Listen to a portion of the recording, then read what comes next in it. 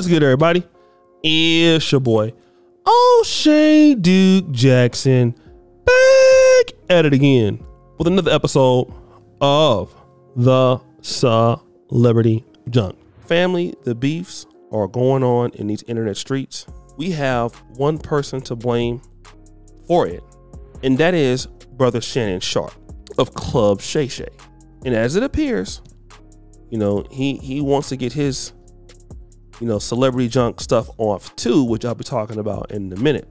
But he had Monique that came on, and you're starting to see people on the show that are very polarizing, like Cat Williams, Monique. People have a lot to say, and these interviews are really going after certain folk.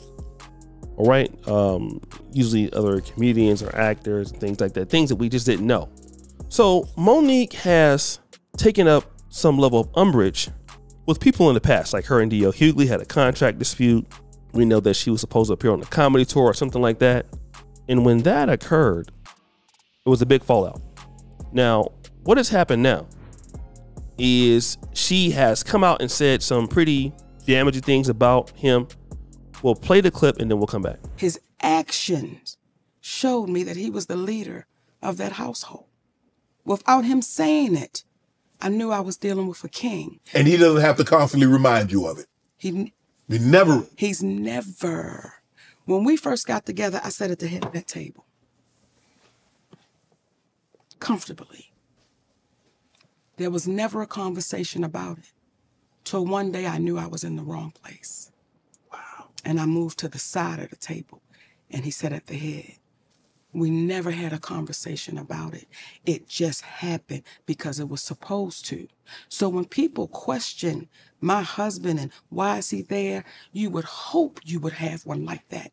I remember our beautiful sister Tiffany Haddish did an interview with GQ magazine, and this, in my humble opinion, is where we keep throwing each other under the bus. You're doing an interview with GQ magazine, and I'm assuming the journalist was a white person. And the conversation turned to Monique. And she said, well, I don't do business like Monique do business, and I'm glad I don't have that husband of hers. But she don't know your husband.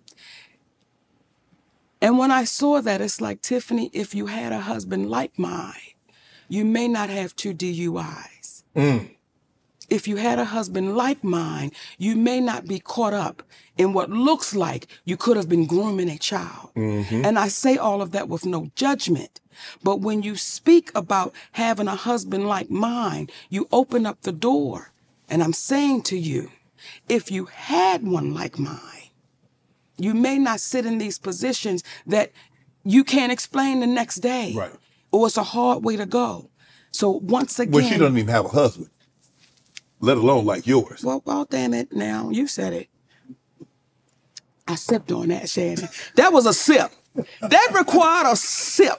Now, D.L. Hughley has responded in kind to this. I would like to play the clip of him getting his get back, and then we're going to come back.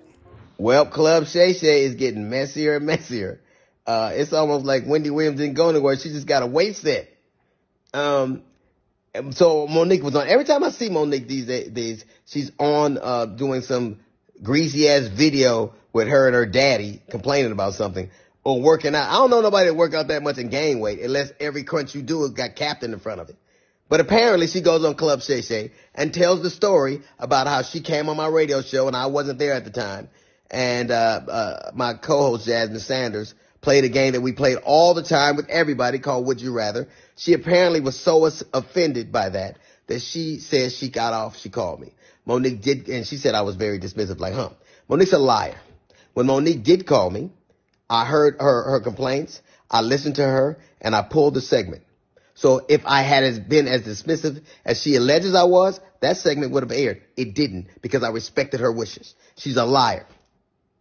It also befuddles the shit out of me how somebody who, as a comedian, talks as much shit about everybody else as she does. She has the temerity to be offended about anything as much shit as you say about people.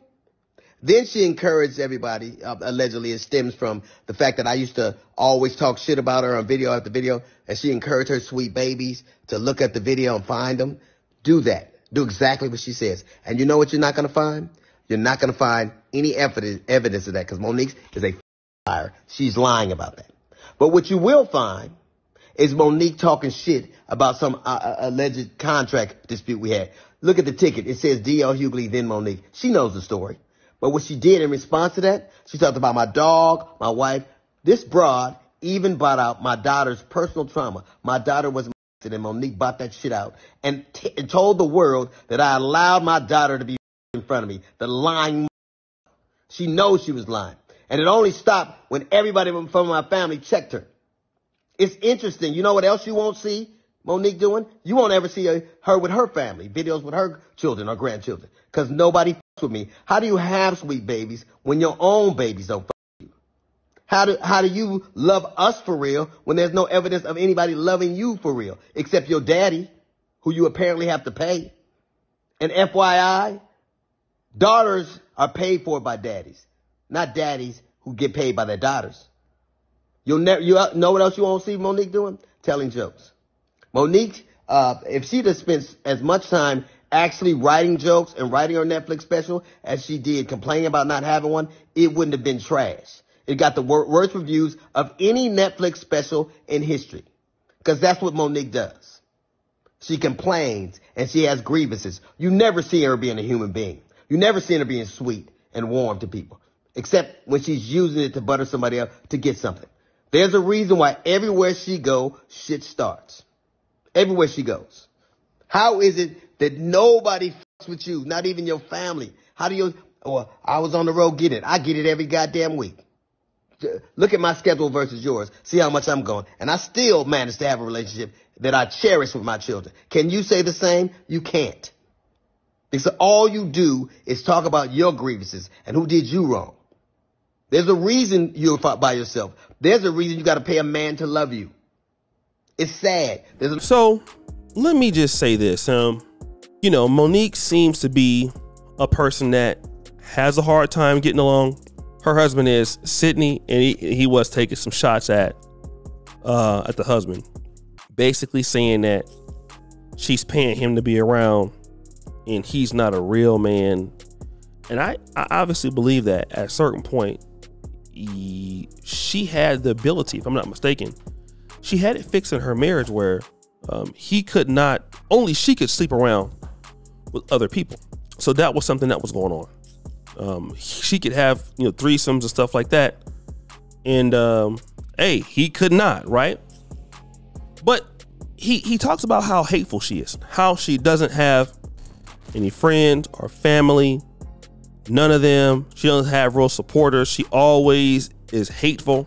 And man, I don't want to go there, but let me just take it there, man. Don't we all know some folk like this? Grandma, mama, sister. There's always somebody, like in the black community, we know people like this. I got a grandmother that's like this. Okay? Hellraiser. I mean, if she busts hell wide open, the Satan will run. That is how much of a hellraiser she is. I'm talking about, I've never seen somebody like this before in my life. Just can be hateful for no damn reason. Whatever you take this mother, I mean, always got a problem, okay? Won't tell you if she dead or alive, but yes, I've seen it. And then these people tend to always have, you know, fundamental issues and problems with everybody else. Not to say that, you know, people are not problematic in the world, because they are. But you'll always notice that they're with men that they can run, okay? I'll tell you somebody I feel that's like that is Tasha K.